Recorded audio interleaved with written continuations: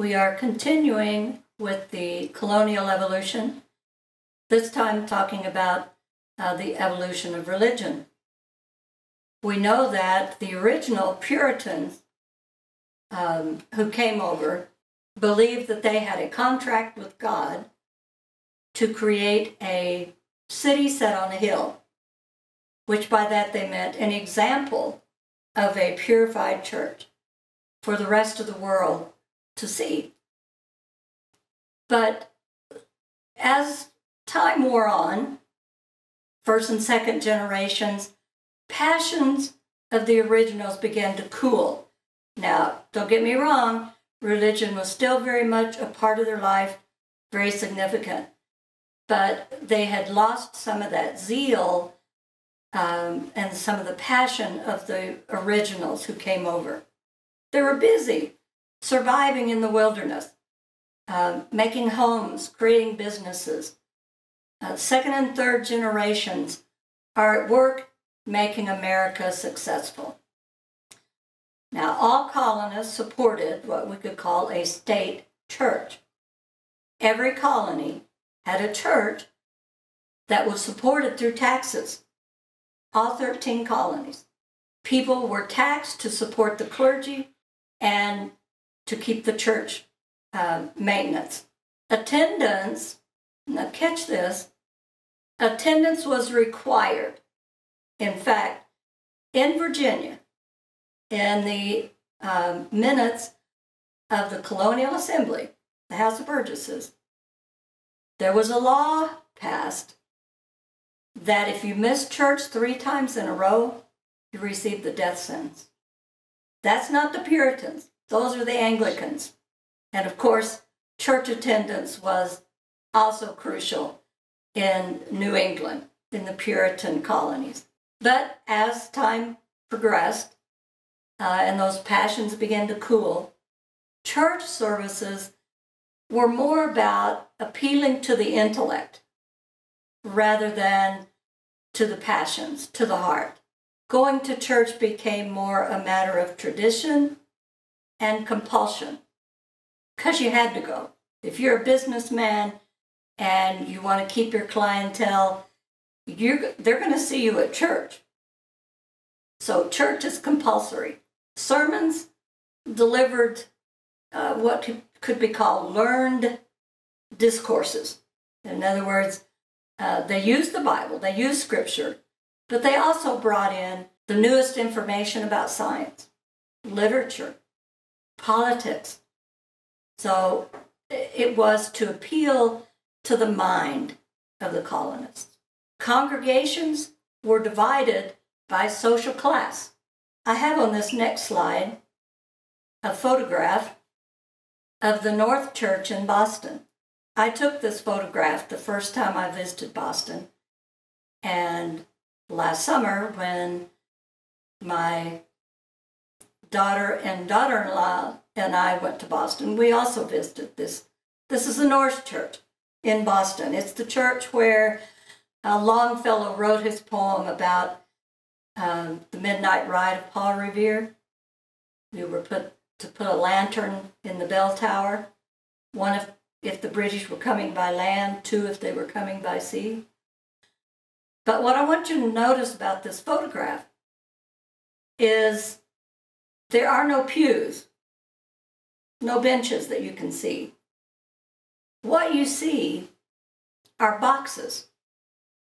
If you look, the black spots you see are hinges, because every box has a door, and the box belonged to families in Boston. You bought the box.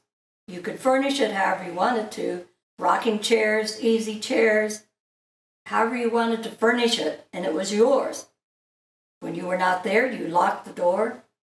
Everything would be just as you left it the next time you come to church.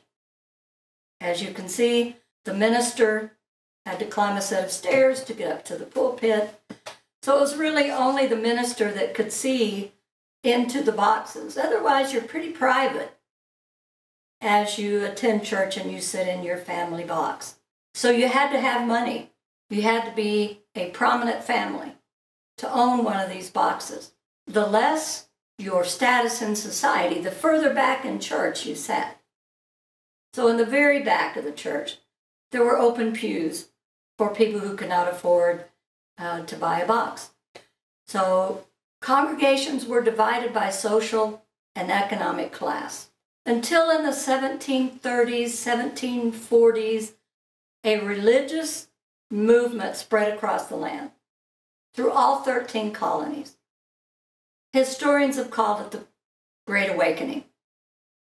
It was a time of religious revival and evangelism.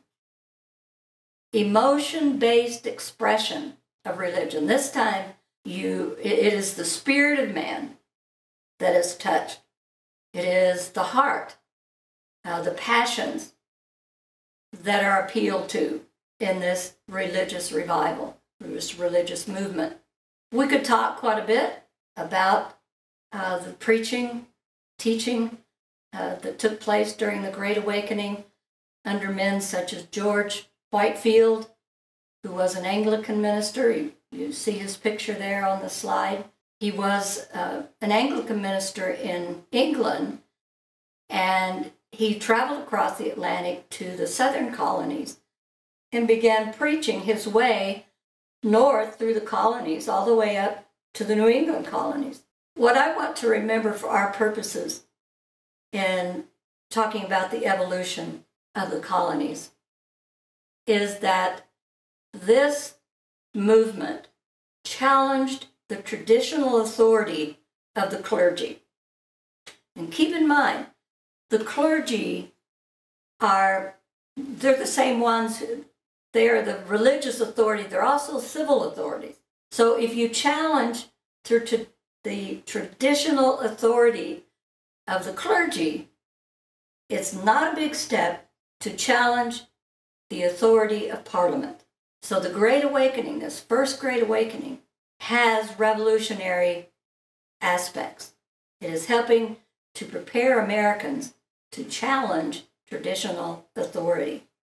There's an image at the bottom of this slide that shows one of the Enlightenment preachers standing on a tree stump, preaching to whoever assembles there around the town well. So this essentially is the center of town. And you can see in that image all different levels of society. So in the Great Awakening, there is a leveling of the influence in society. That is, the wealthy can attend these revival meetings side by side with servants, with the poor class. In the image, you can see a man sitting down, looks like he's probably a slave, sitting in the foreground. You can see the blacksmith there in front of his shop, an organ grinder there on the left, some gentlemen sitting on some steps on the right, men and women. So it was ending this division of social classes in church. Now, not everybody supported the Great Awakening. Some of the traditional ministers were adamantly opposed to it. And in fact, these Enlightenment ministers usually were not allowed to preach inside churches because the traditional clergy didn't approve of them. So they preached wherever they could get a crowd together. On the next slide, there's an image there of Jonathan Edwards, a Puritan minister, actually fourth generation Puritan minister. He taught the famous sermon called Sinners in the Hands of an Angry God. Some of you may be aware of it. It used to be taught in literature classes in high school, in public schools. Remember, Puritans believed in predestination, that your fate, your destiny was determined before you were ever born, and there wasn't anything you could do to change your destiny. But Jonathan Edwards, stepping outside of that accepted Puritan or Calvinist doctrine, he preaches that sinners are like this spider that's hanging from a thin strand of the spider web over the abyss, over the pits of hell. And he said, unless you repent, God is going to snip that thread and you're going to fall into the pits of hell. So he is offering people an opportunity to change their destiny. That was a big thing. That was totally outside the parameters of Calvinist teachings, of Puritan belief structure. And they say about Jonathan Edwards that when he preached about hellfire and brimstone, you could smell the stench and you could feel the heat. He was so charismatic in his speaking. There was also Gilbert Tennant, his image is there on the slide. He was a Presbyterian minister, and he became part of the Great Awakening. Also, the big image there is of one of these ministers preaching to a crowd gathered on a hillside. So if they couldn't meet inside the churches, they met wherever they could get a group together, whether it was in a field, on a hillside, in a barn, wherever they could get a group together. This Great Awakening, again, played a large part in helping to form the American mind, which we're going to talk about next, to lead Americans toward revolution. Sometime after the American Revolution, someone asked John Adams about the revolution. And his response was, quote, "What do we mean by the American Revolution? Do we mean the American War? The revolution was effected before the war commenced. The revolution was in the minds and hearts of the people. A change in their religious sentiments, of their duties and obligations. This radical change in the principles, opinions, sentiments, and affection of the people was the real American Revolution," unquote. John Adams knew what he was talking about. He was one of the most passionate patriots, one of the most strongest advocates for independence. I want to talk now about forming the American mind. We talked about education, we talked about colleges, books, newspapers, and so on. So what were the ideas and where did they come from? Some came from classical education, the ancient Greeks and Romans, from which Americans learned respect for lessons from history. They learned from the Greeks and Romans about the best forms of government. Greeks and Romans like Cato, Cicero, Aristotle, Plato taught the value of wisdom and virtue. And the virtue they talked about was not moral virtue, but civic virtue. That is the individual's responsibility to make sure that life was good for everybody. Civic virtue. Take your responsibility. Americans also, their ideas, their principles were shaped by the Enlightenment, an intellectual movement that swept across France and spread through Europe to England and to America. They were influenced by philosophers such as John Locke, who taught that liberty and justice were the natural rights of mankind, that man created government to protect those rights. And if a government did not protect those rights, it was a corrupt government and should be abolished. They learned from Montesquieu, a Frenchman who wrote a little book called Spirit of the Laws. From Montesquieu, they learned that the best form of government has 3 branches and that it has checks and balances built in to that form of government. Cato's letters, which were a series of letters published anonymously in London newspapers, liberal thought, people in Britain, actually written by 2 men, John Trenchard, and his name has eluded me, Trenchard and Gordon. That was the 2 last names.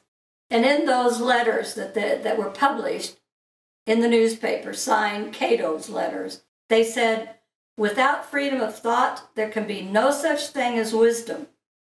and no such thing as public liberty without freedom of speech, unquote. Also, they said, quote, the Romans preserved their liberty by limiting the time and power of their magistrates and by making them answerable afterwards for their behavior in it. A little pamphlet that was published in America during the 1770s called Common Sense, argued for independence from England. This was written by a man named Thomas Paine, newly immigrated to America from England. He was very opposed to the corrupt government in England, and he championed the cause of creating a democratic republic in America. So those were the elements, those were the influences that helped to shape the American mind in the days before and leading up to the Revolution. To finish out colonial evolution, I want to talk a little bit about society, about immigration. Between the 1670s and the 1760s, most of the immigrants who went to New England were prosperous middle-class families. Now, later in the 1700s, immigration from England slows down. There were also a large number of Scots immigrating and settling on the frontier lines, especially Pennsylvania frontier. In fact, there were 145,000 Scots that immigrated to Pennsylvania and the surrounding area between 1700 and 1775. Scots-Irish, those were the Scots who had moved during the 1600s to Northern Ireland. So their descendants were called Scots-Irish. They were Irish Protestants. They immigrate to the middle colonies and the frontier, usually young men or young men and their wives, single families. Also, during this time period, over 100,000 German family groups immigrated to Pennsylvania. In 1720, the population of the 13 colonies was 450,000. If you look at the map and the chart on this slide, you'll see the different areas where these immigrants went to and the percentage of the population. The last slide, I thought you might find it interesting to look at the clothing of the colonists who lived during this time period. We'll look first at the men's clothing. Men would wear an undershirt, which would usually be made out of linen, if he could afford it, otherwise wool. Then he had his knee breeches, which would be made out of wool, and his knee-length stockings, also made out of wool. And of course you see there their black shoes with the buckle. Their hair, they usually wore long and in a queue. For formal occasions, public appearance, they would wear wigs, as you can see in the image there. Also, they would wear cravats, which would be yards and yards of starched material that they would wind around their neck and tie in all different kind of fanciful knots to finish off their attire. Then, of course, on top of the shirt, the pants, they had a waistcoat, also made out of wool, which came down below the waist, buttoned up, and then over that, their coat, also made out of wool. All of this was required for a man to be in public. Even in his own home, if there were guests, if there were visitors, he had to have all of this on, or he was considered undressed. And that was very uncouth or rude. So the bottom image there under the men's clothing, the man has on his cape and his hat, which would have been a beaver hat made out of beaver felt, which I talk about on a podcast. But let's look at the women. Women had it no better than the men, perhaps a little worse. A woman who was above a certain age, which would be usually around 23, whether she was, even if she was unmarried, she had to wear a hat. If she was married, she would wear a hat. But wearing a hat when you were not married identified you as an old maid. Your dress would consist of we'll start over on the right with the stays. The stays, which was one of the most torturous articles of clothing, a lot of times made out of very rough, scratchy material with whalebone in it to provide the structure. And a woman would wear that, usually over a shift, and the shift is pictured there next to the stay. And it would be laced up tight as they could get it. There were women in those days who suffered from broken ribs because of tight stays. Women who fainted because they couldn't get enough air in their lungs to breathe properly.